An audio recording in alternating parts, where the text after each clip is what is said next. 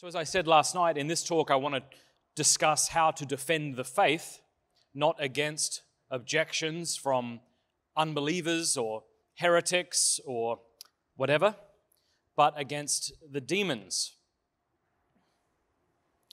In August 2019, the Superior General of the Society of Jesus, the Jesuits, told an Italian magazine that Satan was not a real being, but a symbolic expression of evil, which I think was a symbolic expression of his stupidity.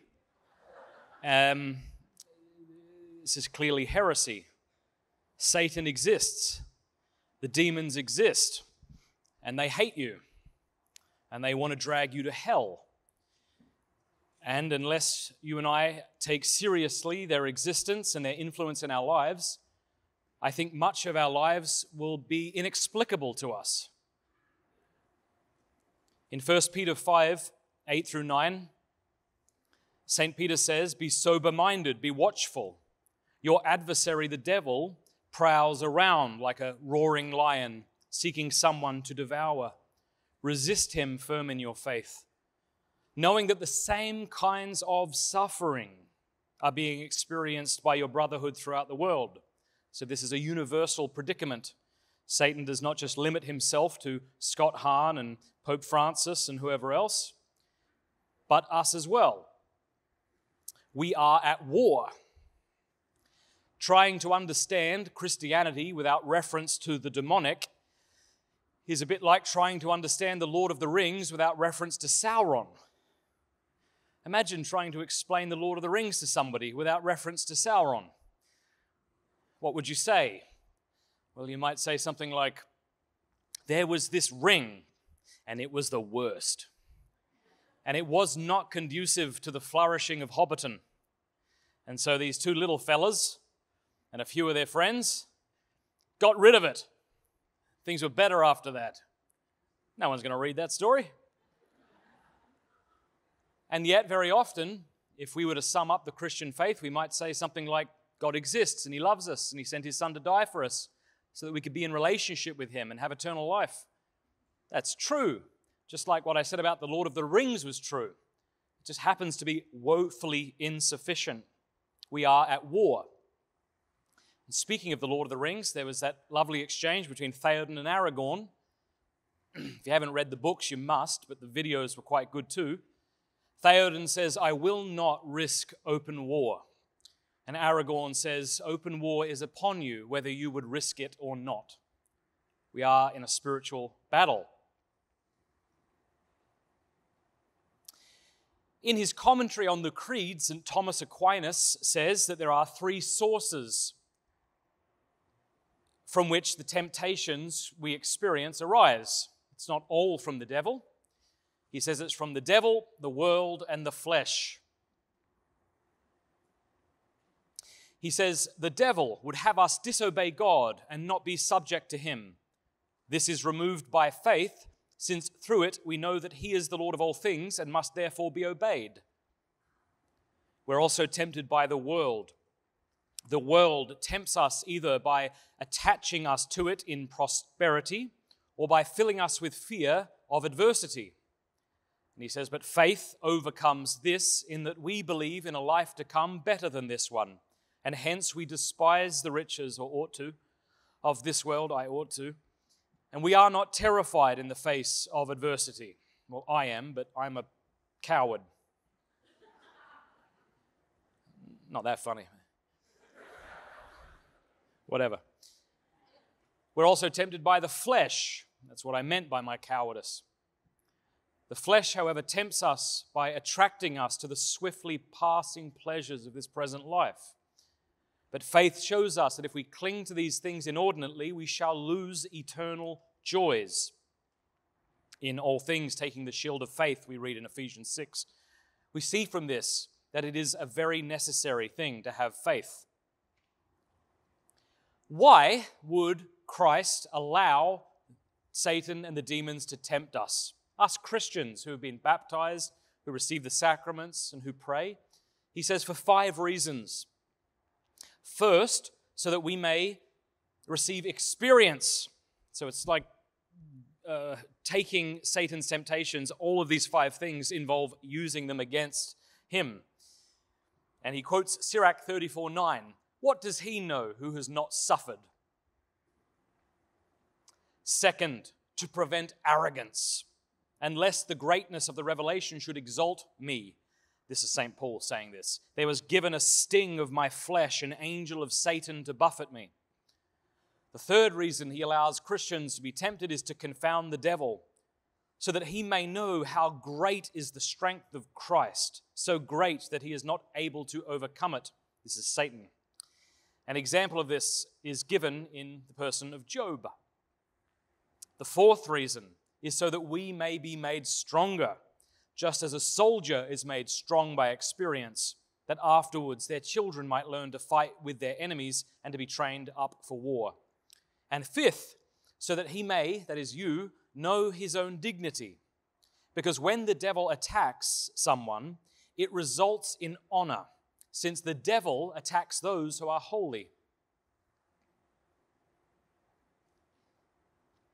So whenever we are tempted, St. Gregory says, there are 3 things that take place. And this is a quotation from Aquinas.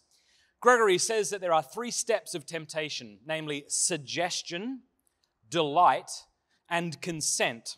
The first is from the outside and can be present without sin. The second is from the inside, that is delight, in which there begins to be sin, which indeed is perfected in consent, by consent. The first step could be present in Christ, but not the others, he says. So even though Christ was tempted, he wasn't tempted in the way we might think of temptation. It was impossible for Christ to sin. So we could say that it wasn't strictly impossible for the Blessed Virgin Mary to sin, though she never did, but it was impossible for Christ to be tempted and then to sin, and he never did. But how then do we combat these suggestions? Elsewhere in the Summa, Aquinas talks about why we are tempted, and he says that Satan tempts us in order to deceive us. And I was just sitting out there on a chair earlier and thinking to myself, what would those deceptions be that would take me out of the Christian walk and lead my soul to hell? What would they be? I think very often what I'm most afraid of are things like losing my health, or my wife entirely losing hers, the death of one of my children perhaps, maybe somehow becoming destitute. Like I have all of these fears of these external things happening to me. But I don't really think that any of those things would lead me to renounce the Christian faith. I think what would lead me to renounce the Christian faith are the lies that I believe, that Satan wants us to believe about God and about others, and about myself especially. I moved to Steubenville 1.5 years ago, and we moved in the middle of winter. And it was the most trying time of my life. My wife's health completely gave way. She was hospitalized 3 different times. We didn't know what was wrong with her then, and we don't know what's wrong with her now. And if you've ever been in Steubenville in the winter, it's not a pleasant place. I think Dante did, which is why he put the center of hell right in the middle of it. But I just wasn't well. I just wasn't good. I was believing lies about God and about myself. Lies about God like maybe he comes through for other people, but he doesn't come through for me. Maybe he's attentive to other people, but he's not attentive to me. Or lies about myself, maybe he would be attentive to me if I hadn't so recklessly screwed up in so many areas. Lies about me like there is something fundamentally wrong with me, Matt Fradd. Something, I understand that we're sinners, and so in a sense that's right, but something fractured at the core of me that was irredeemable, and that whereas healing was possible for others, such that they could then begin to live mature Christian lives, that somehow this just wasn't true for me. I don't know if I could have expressed it at the time, because usually when we're under demonic attack, it's like a deep, dense cloud descends upon our heads. We are no longer acting out of a place of peace, but we are sort of reacting to what's going on. And during that time, Dr. Bob Schutz, show of hands if you know who he is. All right. If you have a choice to buy my book or his, never buy my book, always buy all of his. Dr. Bob Schuchts is a very good, holy man, psychologist. He runs the St. John Paul II Healing Center down in Tallahassee. I think I got that name a little wrong, but anyway, he'd been texting me, asking me if I would endorse one of his books on sexual brokenness, because I'd done a few books on the topic. And I wasn't really getting back to him because I was just not in a good place. And he texted me, "How are you doing?" This is what I texted him back. I said, "I want to smoke pot and listen to Radiohead."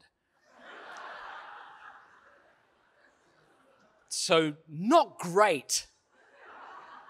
And I fully meant it. And he said, "We should pray." I said, "Okay." God bless. I say this to praise the man. We began meeting weekly over Skype. And for about 7 months, met weekly. And we just prayed together and asked the Lord to reveal what lies I was believing, what lies that Satan would have me believe, where these lies stemmed from, and what the Lord would have to say about those things. It was funny, about 3 weeks into this, I was experiencing this tremendous healing that I knew Christ wanted for me. And I said to him in a way I thought he would accept, I said, "Hey, listen, I've been thinking it would be helpful to find a therapist anyway. I'd love to be able to pay you for these sessions," because I didn't want them to end, and I didn't want him to be the one to suggest it. So I said that, and he said, "No, that's not what this is about." Cool, okay.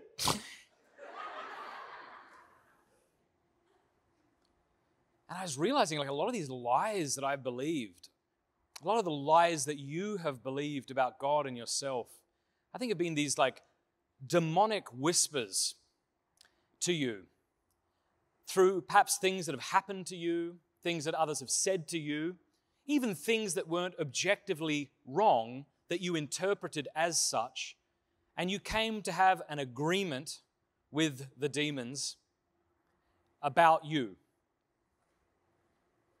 You know? And if this is completely unfamiliar to you, if this is making you uncomfortable, Trent's talks upstairs. I don't know how to make this comfortable to you. It's almost like I don't know how you could not know it. We walk around with each other and we've got no idea what the hell each other's been through, you know? The sexual abuse, the abortion, the divorce that sent you spiraling, you know? The fact that you're a single mother with children and you're super self-conscious when you're at Mass, or the fact that you've been repenting of masturbation, pornography for 800 years now. And just these lies that come in about who God is, His trustworthiness. And I came to believe through this prayer that much of my life I have just not believed that I was a delight. I believe the opposite of that. There's something wrong. And this isn't me on the couch here. I'm hoping that you'll take what I'm saying and you'll apply this to yourself, you know. But I just remember just being a kid and I just felt like weak and freckly and ugly. That's actually how I viewed myself. And I wonder why it is that I did. And so I think for me, pornography seemed to make sense. Because, you know, the people who don't treat me like ugly, the people who seem to delight in me are the people in pornography, you know. Very often these sins that we engage in, they're scratching a real itch that needs to be addressed. Only the sin can never fully address it, which is why after we've engaged in the sin, we feel even more let down and broken and disgusting than we did. But I think until we allow the Lord to speak into those places in a deep and meaningful way, then we're not going to understand our own behavior.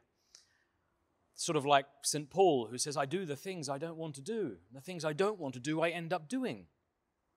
And then you come to a conference like this and think that you are supposed to be beyond all that somehow. Or that if you were to share it with a friend over coffee or at the evening popcorn, whatever they did last night, that you should at least hide that. And yet there's St. Paul saying, "I do the things I don't want to do. And those bloody things that I don't want to do, I end up doing." How do you understand that? Like, if Satan and the demons don't exist, it seems like you have two options. Either God is holding out on you, Or you are right that you are a royal screw-up, and that despite your best efforts and best resolutions, you cannot get your shit together. And that you are not delightful to the Lord. He doesn't love you. He doesn't delight in you. Maybe he loves you in an obligatory sense, Like, yeah, I love them, I will their good, but I don't really delight in them. And this is just such a foul lie from the pits of hell, So I want to suggest one way that we can begin to respond to these suggestions and these lies. And we'll just be scratching the surface here today because, of course, you have your own story and I have my own story. And I don't know your story and you don't really know mine. So this will have to be worked out elsewhere. But how do we begin to respond to these deceptions? Think of Satan against Eve in the garden. He didn't threaten her so much, her bodily autonomy or, the garden will burn down. He just whispered deceitful things like, did God really say? So today I want to suggest help we can get from a 4th century monk and hermit by the name of Evagrius of Pontus. I asked the bookstore to buy 60 copies of these. That's all there is. If you want one, get one quick, and you'll probably want one when I'm done talking about this. So a fellow monk writes to him and says, how do we better combat those temptations that come from the world, the flesh, and the devil? And he wrote this back. This is a monastic handbook for combating demons. He goes through several categories of serious sin. We think of the 7 deadly sins, yes? Pride, anger, lust, envy, gluttony, avarice, and sloth. You want to know an easy way to remember the 7 deadly sins? Pale gas. P-A-L-E-G-A-S. I don't know what that is, but it sounds nasty. So, pale gas, pride, anger, lust, envy, gluttony, avarice, and sloth. But when this book was read, he wrote something similar. And here were the major categories of sin that Evagrius wanted to respond to. Gluttony, fornication, love of money, sadness, anger, listlessness, vainglory, and pride.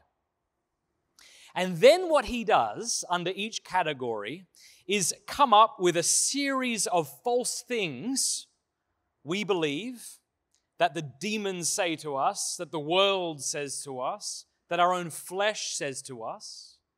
And then he, under every lie, has a corresponding scripture for you to memorize, so that when you are under attack, you can respond with this verse.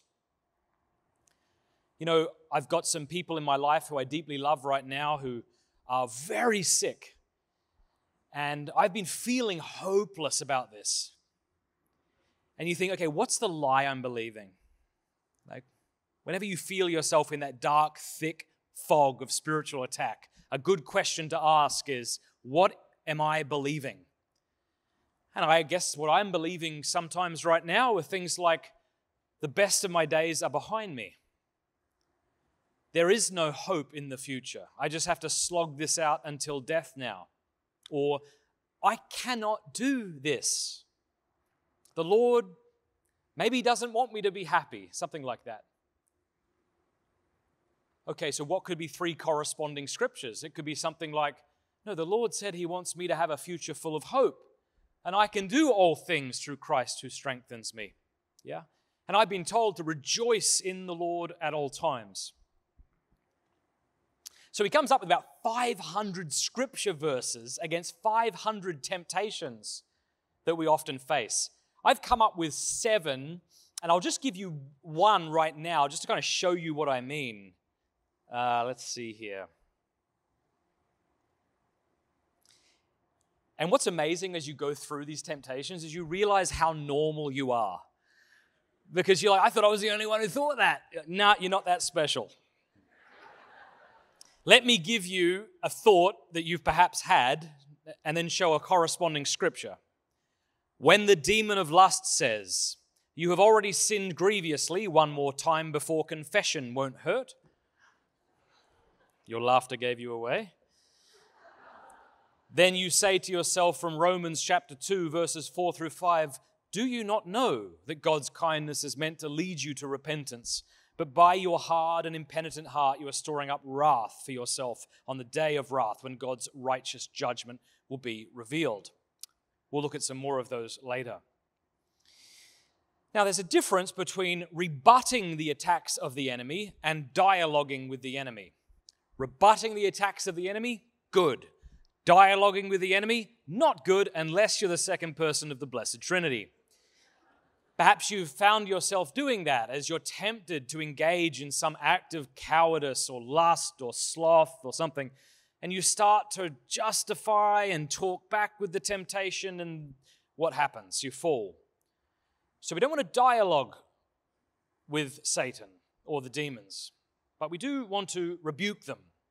In James chapter 4, verses 7 through 8, we read, "Submit yourselves therefore to God, resist the devil, and he will flee from you. Draw near to God, he will draw near to you." I think of the Benedictine medal. On that lovely medal in Latin, if you find the translation, it says, "Begone, Satan, never tempt me with your vanities. What you offer me is evil. Drink the poison yourself." So sassy. It's very good. But notice what he didn't do. He didn't engage in conversation, but he rebuked him. Of course, we see the par excellence example of this from our blessed Lord. When he was tempted in Scripture, we see him rebuking Satan with Scripture. Satan says, "Turn stones into bread." And quoting Deuteronomy, Christ says, "It is written, man does not live on bread alone, but on every word that proceeds from the mouth of God."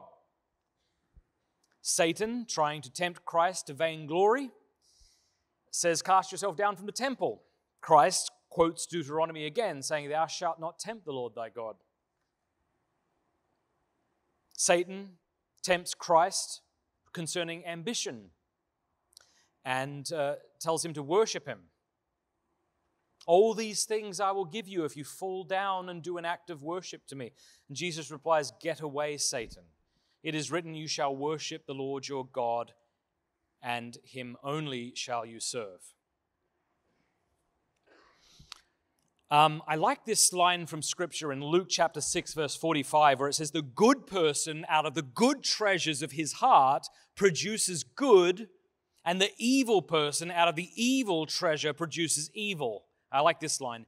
"For out of the abundance of the heart, his mouth speaks."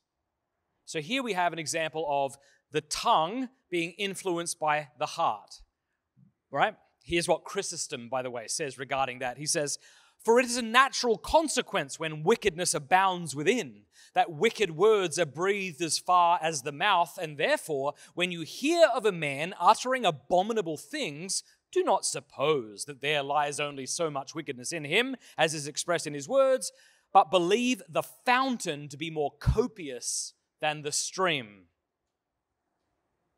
But as I was meditating on Scripture this past week, I think I'm learning that just as the heart influences the mouth, so too can the mouth influence the heart. I'm not sure if I'm right about this. I don't know what you think. Hear me out and then let me know. In James chapter 4, verse 3, we read, "Look at the ships also. Though they are so large and are driven by strong winds, they are guided by a very small rudder, wherever the will of the pilot directs." And here he's making an analogy between that small rudder that directs the ship and our small tongue that directs our person. And so what I think this could mean is, if I find myself attacked from the world, the flesh, or the enemy, if I am believing lies about God and myself, then I feel just bombarded and in that thick cloud of fog that I've referenced, then what I can do is quote Scripture, quote the true thing against the false thing. So if I believe that there's really nothing I can do in order to be saved, that perhaps I've blasphemed the Holy Spirit, of course there's a specific meaning to that, but When we're lying, when we're believing lies, we're not believing things that are logical or true. So if I notice, Lord, what am I believing here? Then what I can do is, in the name of Jesus Christ, renounce that lie, and in the name of Jesus Christ, announce the truth. So if I believe that I am damned, I could say something like, in the name of Jesus Christ, I renounce the lie that I will be damned. And in the name of Jesus Christ, I announce the truth that God desires all men to be saved. And He loves me as a father loves his child. Not the way you as a father love your child, so imperfect, giving scorpions instead of eggs, but the way the loving Father, the perfect Father, loves me, you see? All right, just to kind of give you some examples here. I gave you one. I want to give you 6 more, and then I'd like to cut the talk short and open it up for Q&A, and you can ask whatever you want. Whenever I come to these things and I'm sitting in your chair, I'm usually bored until the Q&A, so I thought I'd give you plenty of time. So since I've written a lot on the topic of pornography, and since sexual temptation is something that bombards me, I thought, well, why don't I come up with lies that I've believed and show scriptures that refute it? Now, of course, if you wanted to get this book, you could. It's called Talking Back. And that's actually the translation from the Greek, Talking Back. It's kind of cool, huh? A monastic handbook for combating demons. And obviously there you're going to find major categories apart from fornication or lust. But let's just look at some of these just to give some examples. When the demon of lust says, I'm only looking, surely it's not only permissible, but praiseworthy to appreciate God's creation. But I say to you, everyone who looks at a woman with lustful intent has already committed adultery with her in his heart. When the demon of lust says, surely God would not want you to endure suffering like this. James 1:12, blessed is the man who remains steadfast under trial, for when he has stood the test, he will receive the crown of life, which God has promised to those who love him. When the demon of lust says, it's not technically porn, and I don't want to fall into the trap of being a prude. James 1:14 through 15, but each person is tempted when he is lured. Oh, isn't that right? Lured. It's like a warm bath that rolls over you, and you just fall back into it and become unhappy. Lured and enticed by his own desire. Then desire, when it is conceived, gives birth to sin, and sin, when it is fully grown, brings forth death. I'm thinking of that scripture. Oh, here it is. It's the next one. Good thing I didn't say it. Here's the 4th. When the demon of lust says, how can this be wrong when it feels so right? Apparently that used to be a saying. Is that right? People would say, if it feels good, do it. Okay, one of you has to say that, not 100 of you. What? A song? Yeah, that's what they sing in hell. What an idiotic thing to say. Well, here's what you say in response. You can think of so many places for this, right? Like maybe you're tempted to steal. Maybe you're tempted to detract and speak negatively about someone, some cleric, some friend, some YouTuber, some, or maybe it's pornography or masturbation or fornication or adultery. By the way, I do think it's important that we use ugly words for ugly behaviors. It's not hooking up, it's fornication. It's not gay sex, it's sodomy. It's not masturbation. I think we should bring back self-abuse. Not to shame those of us who are struggling, but to acknowledge the evil that it is so that we can more manfully or Wonder Womanly, whatever, resist, So when the demon of lust says, how can this be wrong if it feels so right? You say, there is a way that seems right to man, but its end is the way to death. Isn't that could just sum up every temptation, really. There is a way that seems right to me, but it leads to death. When the demon of lust says, nobody has to find out, and the Lord has more important things to worry about than my sex life. Listen how good this response is. It's such a slap in the face of that insane idea. comes from Ecclesiasticus chapter 23, verses 18 through 19. So you remember? The Lord doesn't worry about this. Nobody sees me. This is something I'm doing in the privacy of my own home. Listen, a man who breaks, and you can apply this to you ladies, a man who breaks his marriage vows says to himself, who sees me? Darkness surrounds me, and the walls hide me, and no one sees me. Why should I fear? The Most High will not take notice of my sins. His fear, says the author, is confined to the eyes of men, and he does not realize that the eyes of the Lord are 10,000 times brighter than the sun. They look upon all the ways of men and perceive even the hidden places. When the demon of lust says, just fantasize a little, don't go all, you don't have to look at pornography, just fantasize, there's nothing wrong with that. Proverbs 4:23, keep your heart with all vigilance, for from it flows the springs of life. All right. You get the point. It's difficult to have to look up a corresponding verse of truth to combat the suggestion that the demons or the world or the flesh is throwing at us. So maybe during this time of retreat for you, spending some time before the Lord and asking, what lies do I believe? How are the temptations often suggested to me? And what is a scripture verse I can memorize to combat these demonic thoughts? I'd like to suggest 3 books that you could check out to better understand this sort of thing. And then we'll have Q&A. And how is it that we do that? How are we doing Q&A? Somebody from Franciscan. Yeah, good. All right. There it is. Thank you so much. You're very good.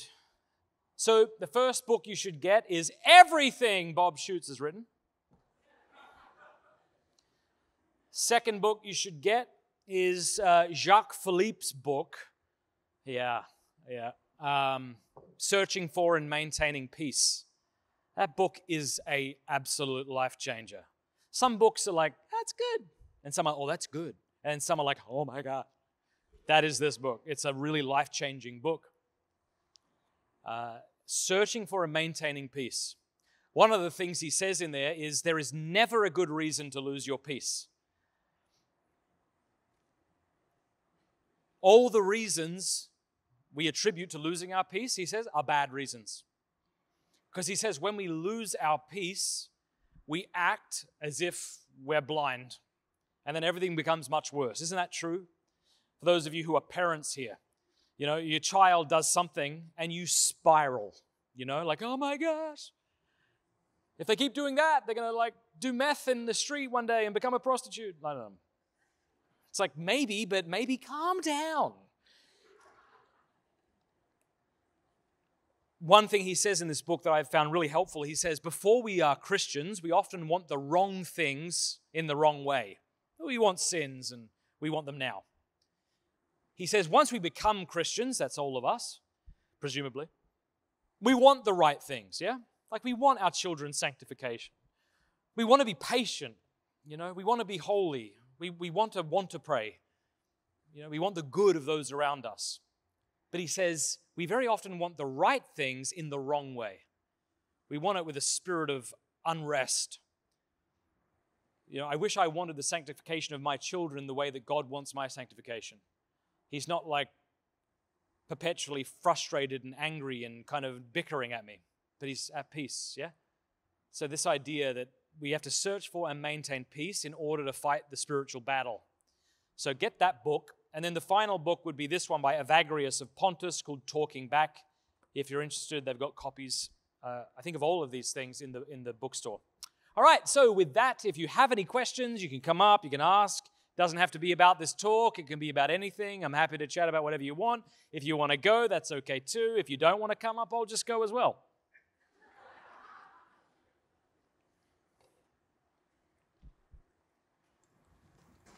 Feel free to line up too if that's helpful. Yes, sir. Okay, hi. I volunteer in a lot of youth ministry, and one of the things, I guess there's 2 attitudes towards demons that I encounter, especially from teens. One is they don't exist. It's this symbolic idea of evil in the Bible that you said that the Jesuit superior said. The second one I found, and this is a little harder to I guess, refute is not taking demons. I don't know if seriously is the right word, but I guess it's the best way I can put it. Like, there's a lot of kids that will, I guess one example, like YouTube channels where these teens will go to like haunted houses and try to like contact spirits or contact demons, which seems like, I guess, harmless and stupid on the face of it, but in reality, it seems like they're not taking demons seriously. How would you respond to that? Yes, I'll respond to that. First of all, are we able to get some more volume in these monitors up front so that I can better hear the questions being asked, because it's a little difficult to hear. So C.S. Lewis, I think it was in Screwtape Letters, which is a book I'd highly recommend. I believe it was there, but maybe it was Mere Christianity, I forget, not the point. Here's the point. He says that the demons are equally pleased either when we deny their existence entirely or where we go looking for them under every rock. But in my estimation, usually when I'm engaging people who aren't firm in their faith, it's usually that they're not aware of the demonic, and that might be what needs to be emphasized. So that could be done through any number of ways. I interviewed an exorcist on my show a couple of years back, or a year ago or something. So that could be a way to either watch it with your youth group, watch snippets from the youth group, and then always to kind of base it in the teachings of the church, you know? So you could like show them a clip and then read from the catechism. Maybe that night you could give out St. Benedict medals, have them blessed, and that sort of thing. Yeah. Thank you. Hi, thank you for your talk. I have a parenting question for you. It's a dilemma that I'm thinking through right now as I have young kids and trying to find the balance of teaching my kids that they are sinners and they fall short of the glory of God and they need Christ in their life to redeem them, but also that God loves them and delights in them. And sort of there's a tension, I feel like, that exists somehow between how we teach this to our kids and sort of demonstrate it to them. And I wonder if you could talk a little bit maybe about how you've thought about that in raising your own kids or talked about that with your wife. Yeah, so I think the primary way we teach them that is through our own love and patience with them as we experience their shortcomings, and we show our continual love for them. And I think as parents, we should also not be afraid or think it a threat to our authority to ask their forgiveness whenever we have fallen short or sinned as well. So in our home, we make it a point to use the following language. You know, when I did this, I shouldn't have done that. Please forgive me. And the other person has to say, I forgive you. They can't say, it's fine. And when they do, I say, no, it's not fine, which is precisely why I'm asking your forgiveness. So I think that language is really important. That's one thing. The second thing I try to do regularly is take my kids to confession and have this be somewhat of a joyful experience. So my kids know that whenever I take them to confession, usually here on campus, we always get dessert after. So I don't know, maybe they come for the dessert, but hey, that's okay. We do that kind of stuff as well. And the third thing I do is, in the Old Testament, there were what were called years of Jubilee every 50th year, where slaves were sort of freed and debts were forgiven. And so occasionally what I'll do in my home is I'll tell the kids we're doing a Jubilee Day today. And what that means is they can tell me anything wrong they have done, and they will not be punished at all. And I praise them for coming to me and telling me things. Yeah. And I thank it. Now, look, I think one time somebody stole a purse from a friend, or a toy or something, and she had to give it back. But there was no punishment. There was just, I am so proud of you for telling me that. That is so beautiful. So I just love when my kids tell me the truth about the bad things they've done. I'm like, praise. I think Jordan Peterson says this. It might be obvious, but if you see a behavior in your children that you like, praise them when they do that thing. And so whenever my kids tell me of something they've done wrong, I'm always like, oh, you are the best. Thank you so much for being humble. And so those are three maybe things that could help. Great. Thank you very much. You're welcome. So I'm hoping you can come up with a good scripture verse for this. So, I like to sin. My husband's out of town. I want to masturbate. I'm like, no, I'm not going to do that. That's sinful. So instead, I'll eat these 3 candy bars or something like that, and I try and make the sins less and less in my eyes. Yeah, in God's eyes, I don't know, but what's a good verse for that? You're lovely. Thanks for your vulnerability. So I think it's really important when we're talking about sexual sin to realize why it is we engage in it. And I'm convinced that the primary reason we masturbate or look at pornography or whatever is to self-soothe. That we experience agitation within ourselves. We feel overwhelmed, stressed out, chaotic, and we don't like that and want to self-regulate. So the reason we shiver is to regulate our body temperature. The reason we sweat is to regulate our body temperature. Well, we also seek to regulate emotionally through certain actions. And so I think to recognize that this is why I'm doing that is a really good way to begin to heal from that thing. And then to ask ourselves, what are those triggers in my life that trigger me when I'm in that emotional state? And the goal, of course, would be to avoid that emotional state. So if I'm beginning to feel very overwhelmed or stressed out, like that's a red flag for me. And then how do I remedy that in a healthy way? If the only option in the moment is eating 3 chocolate bars, that's probably the way to go. But it also might be by taking a deeper look at that agitation and where it's coming from. And that can be really, in my own life, it's been helped through therapy and good spiritual direction. Yes, sir.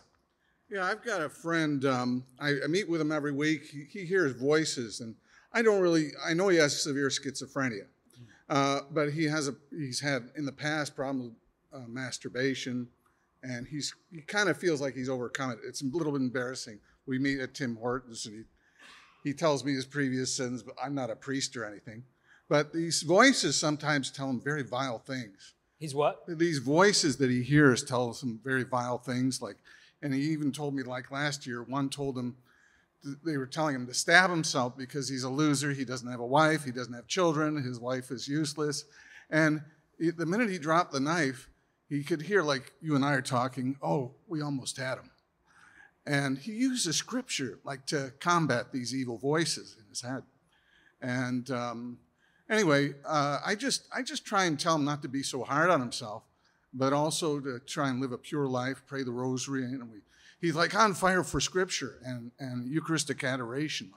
And he often goes to confession, talks with the priest, which I think is helpful. But I don't know, I'm not a psychologist. I don't know how much of this is spiritual. I'd put him in touch with one. That's the first thing I would do. If you've got somebody who's hearing voices, he needs help immediately. Yeah. So however you can, as his friend, take him somewhere to get, I've done that for a friend once, to get immediate help. And I didn't know where to take him, so I took him to the emergency room. Well, and they put him in touch with psychologists. And he does talk with psychologists and shrinks and that stuff. But it's just, I tell him, sometimes with these voices, one of my friends who's a little bit too much into the hearsay of spiritual, flashy stuff, the Valentia Papaya, that you should just rebuke these voices. But I think there's more to it than that, Thank you. Yeah. Let me answer to that a bit. I think we are body-soul composites, both body and soul being equally a part of who we are. We're not people who have bodies. We are bodies. Like when Will Smith slapped Chris Rock, he didn't merely manipulate the husk, which was not him, and throw it against the husk, which was not Chris. He hit him, to use a kind of popular sort of example or whatever.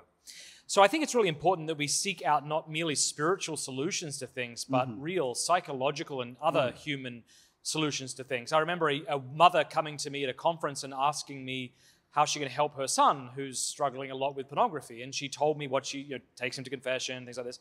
And I said, what non-spiritual things are you doing to help him?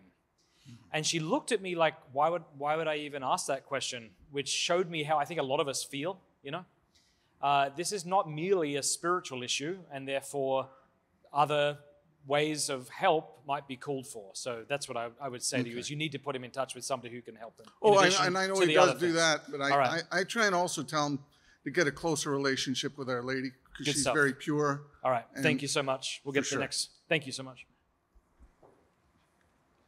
Thank you for your presentation. Is it Dr. Fradd?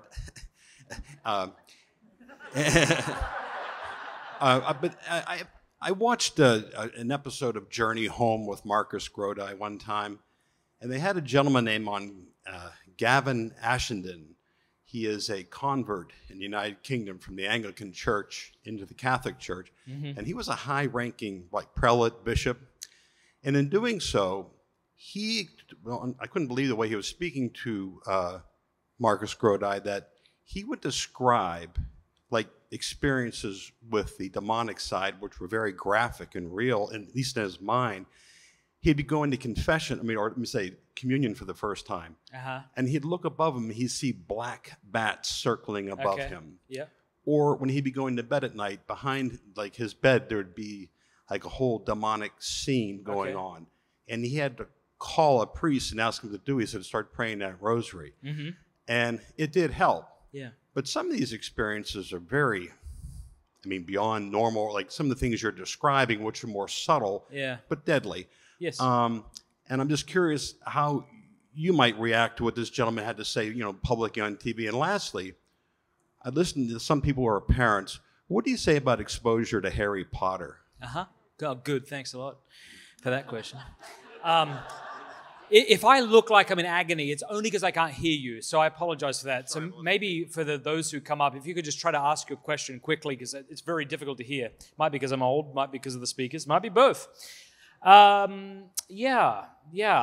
I remember a friend of mine saying, and I'm not sure what you think about this, that he says that often when it comes to how Satan tempts men, he realizes that if he would intimidate them in an outward, sensational way, that they would become aware of the battle that exists and fight with great strength.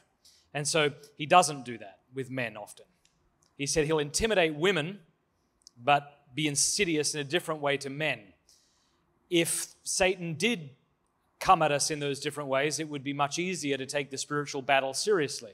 I remember shortly after my conversion in the year 2000 having a dream that was the most real and terrifying experience of my entire life. I'll tell you what it was, but as I tell you, it'll sound super not interesting and maybe not scary, but I was desperately searching for something. I was in this cave running around. In my mind, I didn't know what it was I was looking for. And then finally I found it, and this rush of relief fell upon me and joy. And it was the chalice filled to the brim with the blood of Christ. And it was either levitating above the ground or somehow above the ground. And as I went to drink the blood of Christ, this is going to sound, however it sounds, I don't care. This little dog with no whites in its eyes and a broken little tail rocked in front of the chalice, and its jaw dropped open, and he screamed a human voice, I woke up terrified. But experiences like that encourage us to take the spiritual battle seriously. I mean, if Satan knows what he's doing, and he does, then he'd probably be a little more subtle than that and lull us to sleep, as it were. Okay, Harry Potter, Trent Horn's got a great podcast on it. Check that out. Next question. Hello, I am a mother of young children, and I'm also a teacher I teach music, so I teach like 2 years old to like teenagers. And I've always tried to speak to my children and my students in a way that makes bad things seem bad and good things seem good.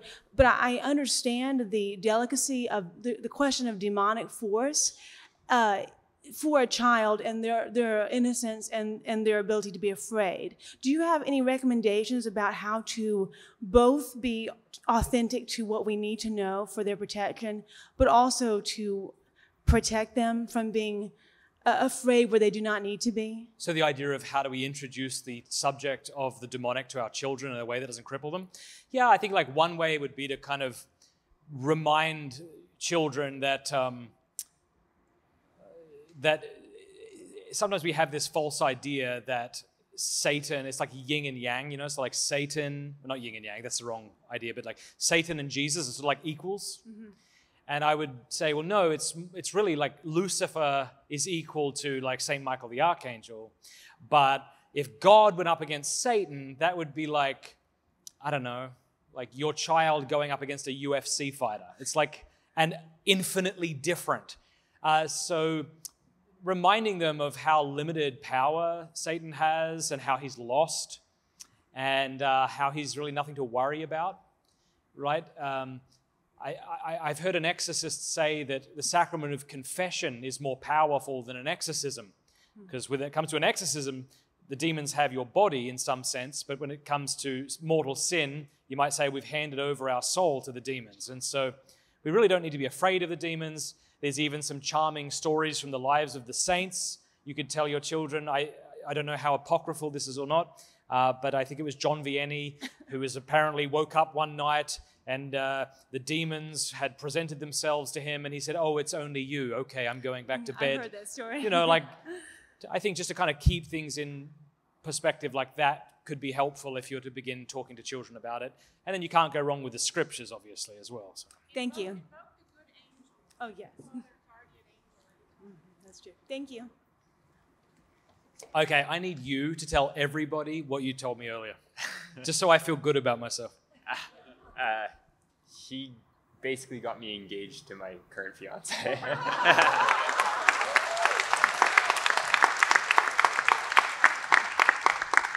And I've never met you, so how did I do that? Through Pints of Aquinas. I asked the question and he answered it very forcefully. Something similar happened to me. I told you earlier that I was dating my girlfriend, Cameron, and was discerning marriage and was really afraid and not sure what to do. And I called my best friend, Mark Bennett, up from Brisbane, Australia. It's about 3 a.m. his time, but he woke up and I said, "Look, I want to propose to Cameron, but I'm really like scared. Like, am I making the right choice?" He said, "What the hell are you talking about, you idiot? She's better than you anyway. You need to propose before she figures that out." Now, I personally think my wife married up, but I get the point. So I think I said something similar. So good for you for being a man and proposing to your beautiful fiancée. Yeah, what was your question? I have people in my life that struggle with anxiety a lot, and they get a lot of the lies that you were talking about. And I'm a very, how would you say this, logical person. Mm-hmm. And so when they come to me with the lies that they're experiencing, the first thing in my head is sort of, well, why do you think that? That's ridiculous. You say that about your own thoughts? No. In my head, I say that about their thoughts that they're bringing to me. Now, how do I properly and help them, like lead them to God without sounding... Who's they? The people that come to me, like my friends who struggle with anxiety or whatever. Yeah. How do I like properly respond? I'll tell you one way that I responded the other day. So this is a weird story, but let's do it. I was in Africa. I was in Namibia hunting. It was really cool. And people were like, "You were there to feed the homeless?" No, I was shooting things.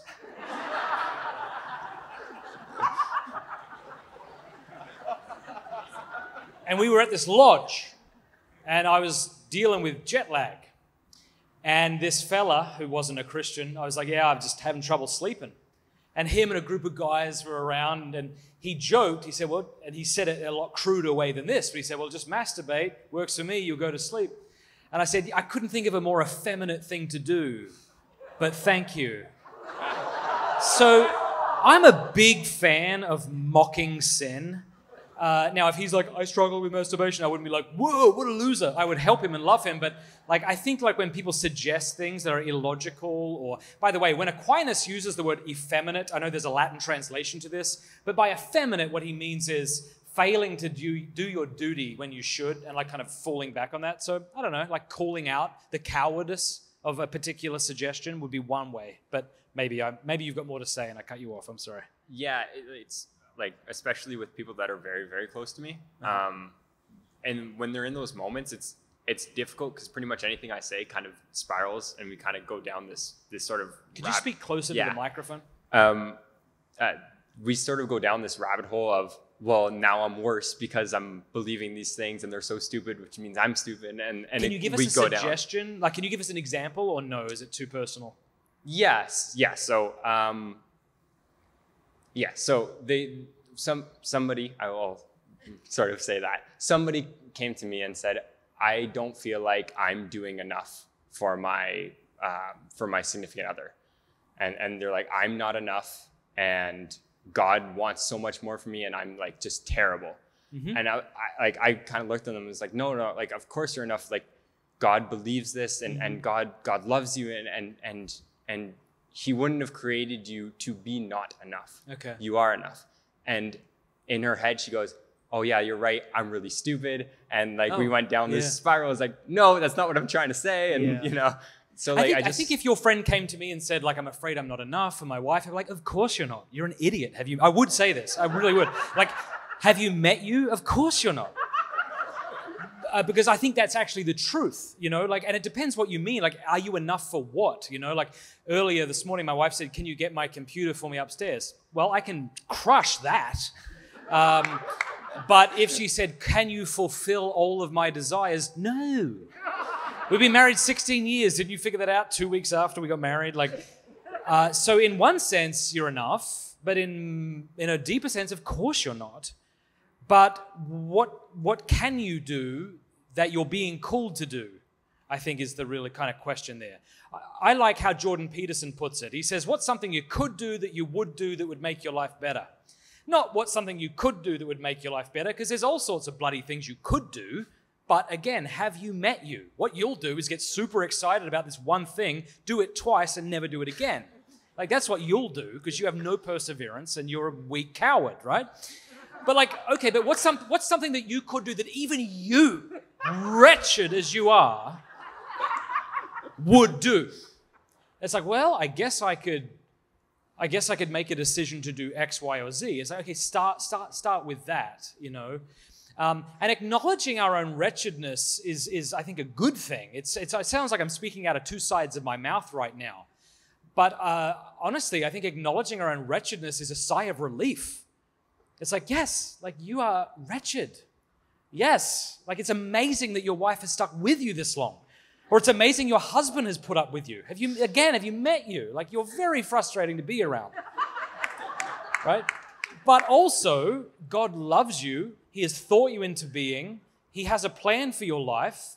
And you, with all of your nagging and wretchedness, can even lead your husband to heaven. You know, like, there's... So I think, like, acknowledging the reality of the situation in a non-rosy way can help us be like, oh, thank God, I knew I was wretched. Okay, good. But wretched doesn't mean irredeemable or not deeply, deeply loved. As one confessor once said to me, you are far better and far worse than you could possibly imagine. I think that's right. You know, like, we talk a lot, right, about viewing our own... Sorry, I'm going to go off on a tangent here. Like, about looking at our own sinfulness, right? And our own wretchedness. And what we do often is we look at that apart from the gaze of the merciful Christ. You can't do that. If you go within without him, you will just destroy yourself. What we have to do is we examine our own conscience and all of that. It has to be under and with the merciful gaze of Christ. So it's not that you believe too much in your own wretchedness. You're far more wretched than you could ever imagine. It's that you don't believe enough in merciful love. That's your problem, you know. So I think it's something like that, maybe. All right. Thanks, Matt. Yeah, I don't know if that... So you just text your friend and tell him he's wretched. Hello, good sir. First of all, thank you for all that you do with promoting and working on things like Coveted Eyes, Strive 21, Closer or Further Away. No, you're good. Okay. Yeah. Victory, and of course, The Porn Myth is an excellent book. I'm looking forward to reading this one, the one that you talked about today. There's a lot about people that have these problems with, you know, lies, right? You know, insecurities, and you just collapse on yourselves. A lot of what you talk about with things like with Strive 21 or other programs is accountability. And so a lot of people aren't really good at that, though. And so what? Accountability. Yeah, a lot of people aren't really good at it. Oh. And so how would you, of course, it's like, oh yeah, you know, I'm going to go to hell, help me, like stuff like that. But how would you recommend charitably approaching your like accountability partners and just saying like, hey, you're not cutting it, man. Like, you're not really Helping being me? there for me. Yeah. So how would you recommend like charitably approaching that as well as living it out Yeah, so better there's yourself? two things you could probably do about that. If you believe that in, chatting with your friend and saying, hey, I really need you to step it up, and maybe not even just not just generally, I need you to step it up, but here's what I need from you. Mm-hmm. You can even just say, like, is this something you're willing to do? And be okay if he says, not really, because I have a life and stuff, and I'm not willing to commit to that. And fair enough. You can say, I appreciate your honesty, and then find somebody who is. So that would be the first thing. And if you just don't think this person, he or she, is open to that, then trying to find somebody else who is. And then one thing I found helpful in an accountability relationship, and you've heard me speak about this, is not just contacting my friend when I'm tempted or when I fall to some sin, but to speak with them about how I am living a more beautiful life, right? So not just like, here's how I failed, but here's the middle circle. Here are the things I need to avoid or else I'll end up falling. And then talking about that. And then here are the things I need to do to live a more beautiful life so I'm not constantly stressed out, feeling chaotic, overwhelmed, and exhausted. And then communicating regularly about that and maybe meeting weekly and making it more broad about not falling and more about how to live a good human life. You know that, but that's what I'd suggest. Thank you. God bless. It's funny, like sometimes the suggestions that we really don't want to hear because we've heard them before are really the ones we need to hear. I remember my next door neighbor's parcel came to my house, and it was like, I don't mean to laugh, but it was like pills that were supposed to make you thin, I guess, which, I don't know, I'm pretty sure they don't work, but like it was like these miracle pills, And I just feel like it's kind of like that with like our health. Like we want to hear the suggestion we've never heard before that's just so crazy, it might work, It's like if you're online, you're like, this crazy trick will help male pattern baldness, Paste your hair with peanut butter before going to bed. You're like, okay, I'll try it, Well, there's certain things that are out of our control, and there are certain things within our control. And when it comes to like overcoming sin, some of these things we've heard 1 billion times, but it's because these are the things that work, and we've got to keep implementing them. G.K. Chesterton once said that it's not that Christianity has been tried and found wanting. It's that it's been left untried. I messed that up, and whatever. And I think it's that's what he said, and whatever. So, sometimes it's those things we've heard 1,000 times we have to keep implementing despite how bored we are with them. Yes, sir. If you don't mind speaking right into the microphone so I can hear you. Is this good? Yeah. Hello? Yeah, if you just try and keep it quick or else I won't be able to hear. Okay. Yeah. So I'm a student here at Franciscan, and I've come across a lot of kids who are like serious into spiritual combat and stuff like that. But there are a few kids I run into who are almost like radical about it. Oh gosh. Like everything is spiritual warfare. That was totally me. Like they meet I saw a kid at Franciscan the other day, and he was wearing a wall crucifix around his chest. I'm like, that was so me 5 years ago. Also, you will never find a date. Continue. Right, what were you going to say? But so it's like, how do I be spiritual but not be a spaz about it? That kind of... Yeah. And like there's times where they like meet someone they don't like, and they're like, oh, it's like he's controlled by like Satan or something like that, or like it's spiritual warfare. Like when people come to me like that, how do I say it again real quick so I can hear you?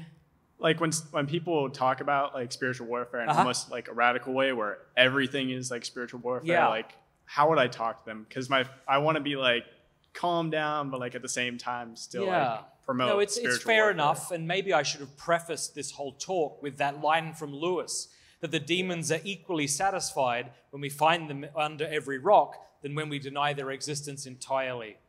So I know that idea. I don't know what you could say to them, but I do think an unhealthy sort of assessment of what the demons are doing all the time to us can lead to a sort of neuroses. And I perhaps would just invite them to speak to a good spiritual director about it and realize that you don't have to sort their problems out for them. Yeah. I remember once I was giving a talk somewhere, and sometimes this happens, someone came up to me and they went, and this is going to be my really bad American accent, I apologize, I love your country, I'm happy to live here, this is not an insult. But he's like, hey, I just... I just get the feeling that like you're under like a lot of demonic attack right now. And I'm like, no, I'm not. I just feel, yeah, well, that's terrific, but I'm not. Or I'm so deluded that I'm unaware of it, but I don't know. So that's probably super unhelpful. I'm sorry you had to line up for that answer. No, you're good. Thank you. All right. So we don't have much time. So for these next questions, could we try to keep them really short and then I'll try to wrap up? Yes, ma'am. What resources do you recommend for parents who have little children, little sons? And when is the first time to introduce purity talk? No person on the planet is better at answering this question than me, so buckle up. Doesn't mean you'll like the answer, but I'm of the opinion that we should speak to our children about their bodies from the moment they have them. And any awkwardness or perceived awkwardness on our part is on us, not them. And you don't have to foist your awkwardness on other people. You can just have honest, frank conversations about people's bodies and the goodness of them and things like that. Using the appropriate words like penis and vagina and that. Don't use weird words. That's your problem, not your kid's problem. Again, don't push your crap on them. That kind of stuff. I would say start talking to your kids about porn at the age of 6. How? Here you go. You ready? Here's why. Because you and I talk to our kids about all sorts of atrocious, horrific things in an age-appropriate way when they're that young. Like you take your kid to a big thing and you say, don't run away from mommy or daddy. And if they do, you're like, why did you do that? You should have asked me to come with you. And they say, why? You might say something like, because a bad man could take you away from us. Now, you know statistically that's unlikely, but you say it because you want to protect them and give them the knowledge necessary to live in a fallen world. You don't go into the ins and outs of what that means, but you equip them, yes? Okay, if you can do that about, say, child abduction and whatever else, you can say that about pornography. Here's how you do it. You say, there are good pictures and there are bad pictures, and some bad pictures are called pornography. What's that? Well, pornography is pictures or videos of people showing parts of their body that their bathing suit should cover. And if you ever see that, or if somebody ever shows it to you, maybe online or on an iPad or in a magazine or in a newspaper, you should always tell mommy and daddy, and we'd be really proud of you. You might think you'd be in trouble, but you wouldn't be. Something like that. That's obviously not a sufficient definition or response to pornography, but it's the beginning of one. You're kind of expanding the horizon, right? Like maybe online, maybe someone shows it to you, maybe you see it. That's great. Yep. That's great. What about masturbation? What? What about masturbation? How do you bring that Masturbation? up? Yeah, so if I have a child, I don't for the live stream. If I have a child who's masturbating, first thing I would do is like really, really not freak out about it. Because I think the reason we masturbate, and especially as children before the age of reason, is to self-soothe. So I would say to my daughter or my son, I would say, hey, when you touch yourself on your vagina or your penis, like that feels like, well, how does that feel, Not to be afraid of having this conversation. And then say something like, I think when you do that, that's a sign that you need a hug from mum. So the next time you feel like that, would you come to me so we can snuggle? Something like that, I think, is helpful. Because that way they're receiving their regulation from the proper, healthy place. They don't have to retreat into themselves to regulate in an unhealthy way. They can come to you to have that regulation met from a maternal or paternal way. Great. That's the start of something. Thank you. That's great. Okay, good. Yes. Oh, you're shaking your head. All done? All right. I'll chat with you after. I'll come out the back and chat. First of all, thank you kindly for coming to my talk. I really appreciate it. I hope it's been something of a blessing to you. Let's say a little prayer together.